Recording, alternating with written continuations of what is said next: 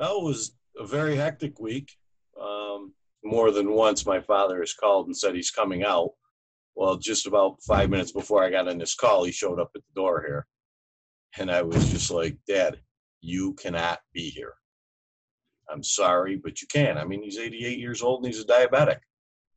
You know, it's a bad thing, but, you know, he's got some dementia and he just can't remember that he shouldn't be out here right now. You know, amazingly enough, people's spirits are still very good. Our employees are amazing. The customers, by and large, are all in pretty good spirits. Such an uncharted territory for everybody. And as I talked to many people this week, I don't see as we're going to just open up and do things. I think we're going to go into this thing very slowly when we do come past it. I think restaurants will probably start at 30% capacity. Daniel's Restaurant, great spot, by the way. He does a fantastic job. Dan Curley's just an amazing chef. He and his wife run it.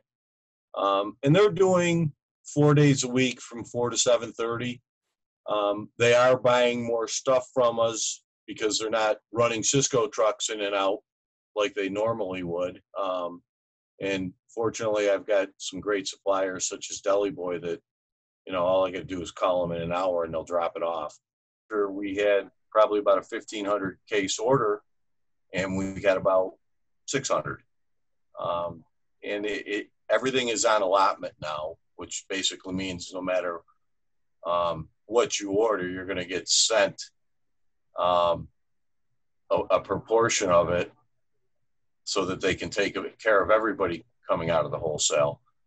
And that's very difficult because everybody sells different items. You know, everybody sells their staples, whether it's flour, sugar, everything else. But there's little niche items that, you know, we could have used, especially going into a holiday, that we didn't get and we're probably not going to get for a while. I'm a little concerned about some of the meat distributors at this point. We've been very fortunate that we've gotten just about everything we've needed.